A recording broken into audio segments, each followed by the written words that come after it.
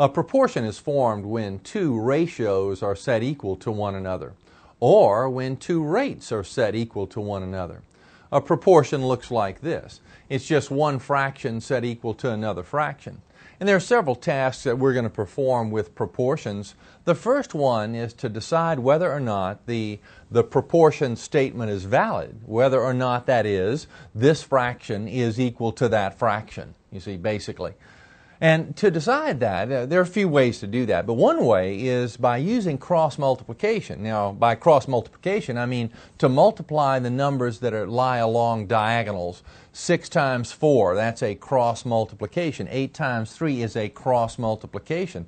So here's what we're doing. 6 times 4 is 24. And then along the other diagonal, 8 times 3 is also 24. So because these are equal to one another, we know that the proportion is valid. Are these proportions true? Now, to decide, once again, we're just going through a little cross multiplication business. So to decide, and it doesn't make any difference which product we consider first. We can go this way first or this way first. Doesn't make any difference. But if we go along this diagonal, 5 times 16, let's see, 5 times 6 is 30, carry 3, 5 times 1 is 5, and 3 is 8, so this is 80. All right, now, that's along this diagonal. Along the other diagonal, we have 8 times 10. 8 times 10 is also 80. So this is a true proportion. Now when we're trying to decide on whether or not a proportion is true. The equality is really questionable. You see, we're questioning whether or not it's true. We decide that it is true because of this cross multiplication equality idea, and then we can say yes, the proportion is true. All right, for this one, what about 3/5 and 10/15? Well, again, we cross multiply. 3 times 15 along this diagonal. 3 times 15 is 45. And then going along this diagonal, 5 times 10. Oh, that would be 50. These are not equal to one another, so no, this proportion is not true. It is most often the case that when we're dealing with proportions, we are trying to solve for something that's unknown in the two fractions. And it'll be one of the numerators or one of the denominators that'll be unknown. Here, for example, we're trying to solve for this numerator. So n is standing for some unknown value, and we want the value of n so that this proportion will be true.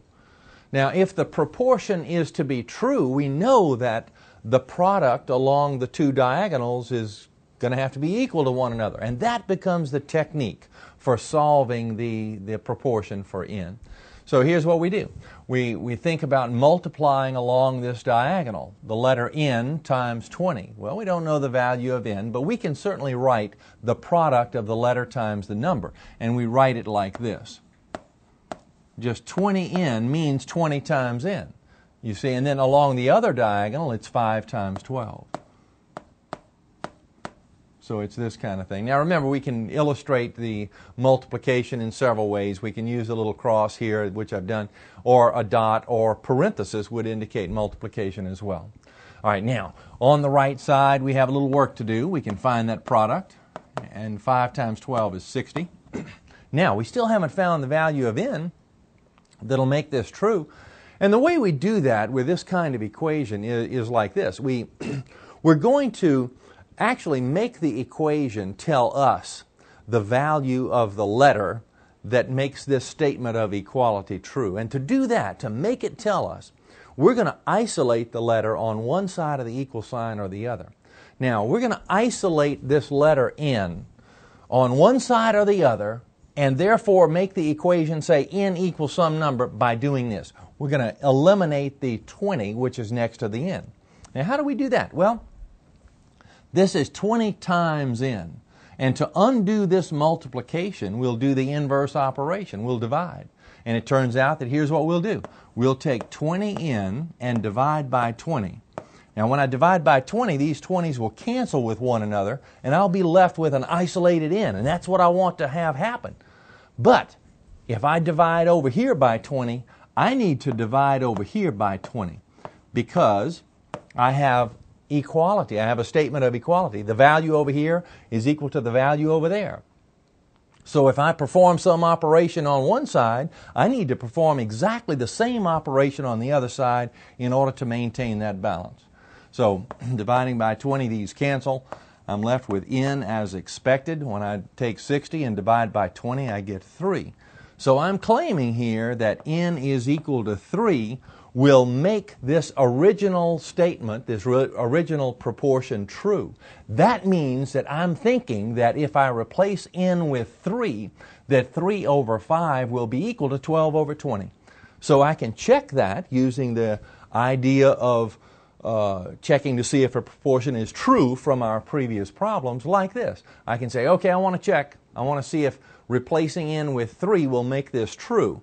So I write the proportion with the n replaced with 3, and I go through this cross multiplication.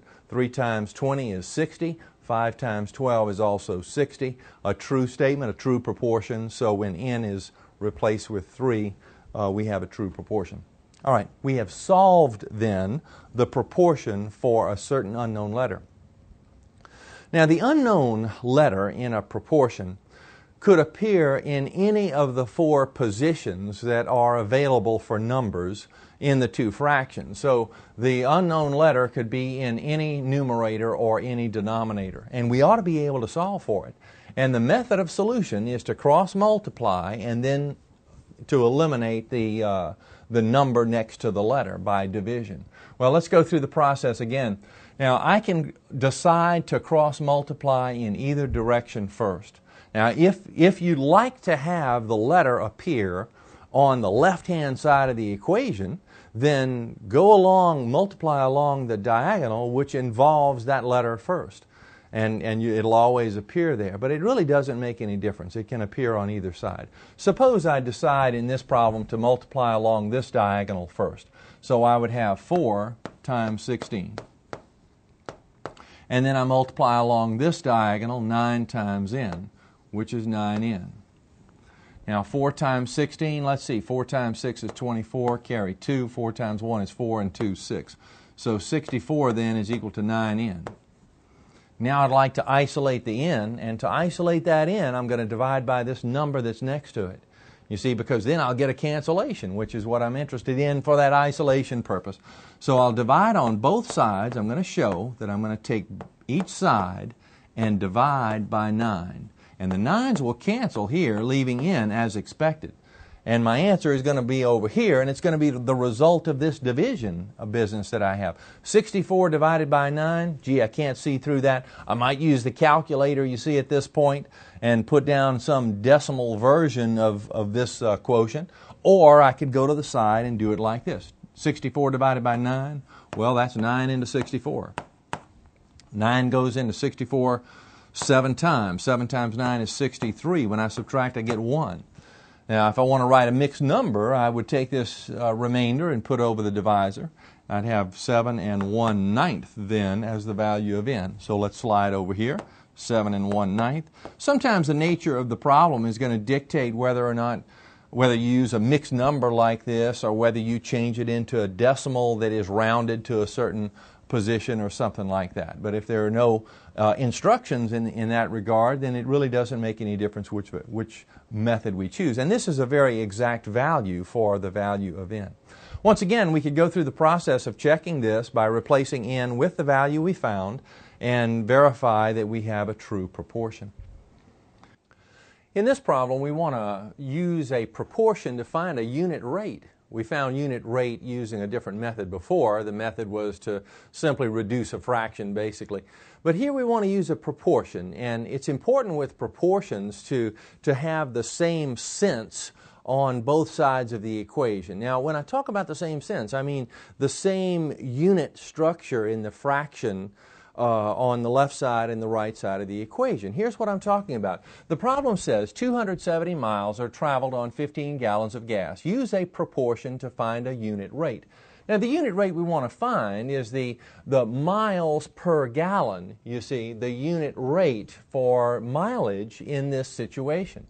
Now, if we're trying to find miles per gallon, that sort of gives us a hint as to how we want the fractions to be structured on both sides of the equation. So you would set up miles over gallons on both sides. And I'm suggesting here rather strongly that we set up the units involved on both sides before we even introduce any of the numbers involved.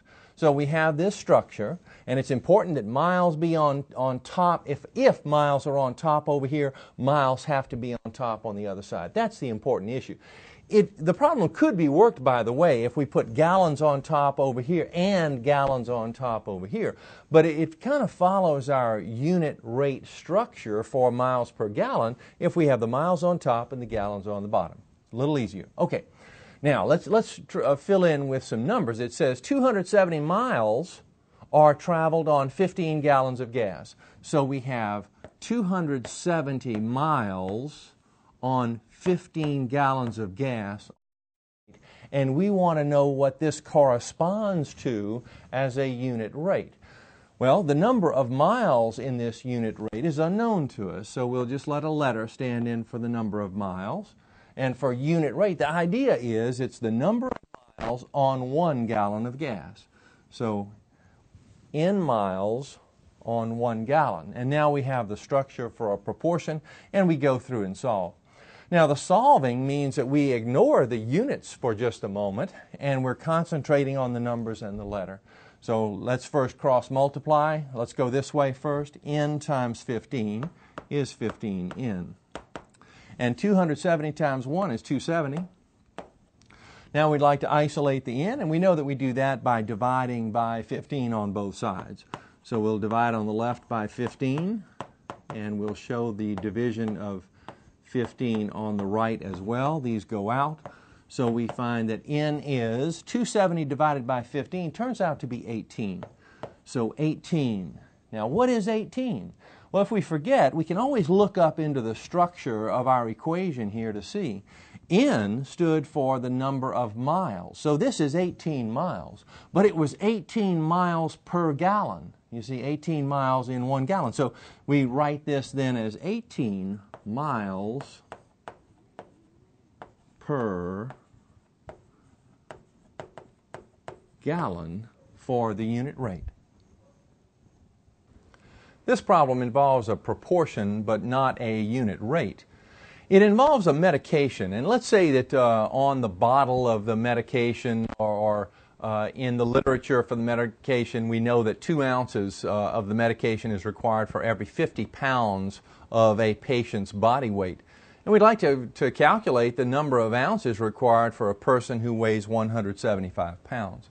So we're going to set up a proportion to accomplish this, and we set it up in much the same way that we did before. Just make sure that the units are consistent on both sides of the equation. So we're talking about ounces and pounds here, so we set it up like this.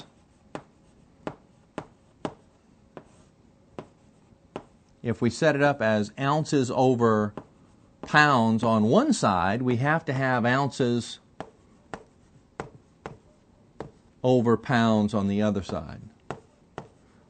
Now, what do we know and what do we want to find out? Well, we know that 2 ounces corresponds with 50 pounds. 2 ounces corresponds with 50 pounds. And we'd like to know how many ounces, some unknown number of ounces, let's call it X this time, is required for a person who weighs 175 pounds. So away we go. Now we're cross multiplying. Either direction is fine. 2 times 175. Let's go in that direction first. 2 times 175 on one side.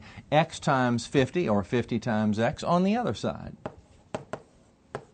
Now we'll divide on, we need to multiply on the left. I'm kind of running out of room at the bottom of the board, so let's come up over here. On the left side, 2 times 175, well, let's see, 2 times 5 is 10. 2 times 7 is 14, and 1, 15. I'm carrying 1. 2 times 1 is 2, and 1 is 3. So that's 350 on the left side. On the right, we have 50x. Now we'd like to solve for x or isolate x on one side of the equation, so we'll divide on both sides by 50. And we show that in a step like this. Now the 50s will cancel on the right as expected, leaving X isolated. Then 350 divided by 50 turns out to be 7. So this is 7 ounces then of medication necessary for the person weighing 175 pounds.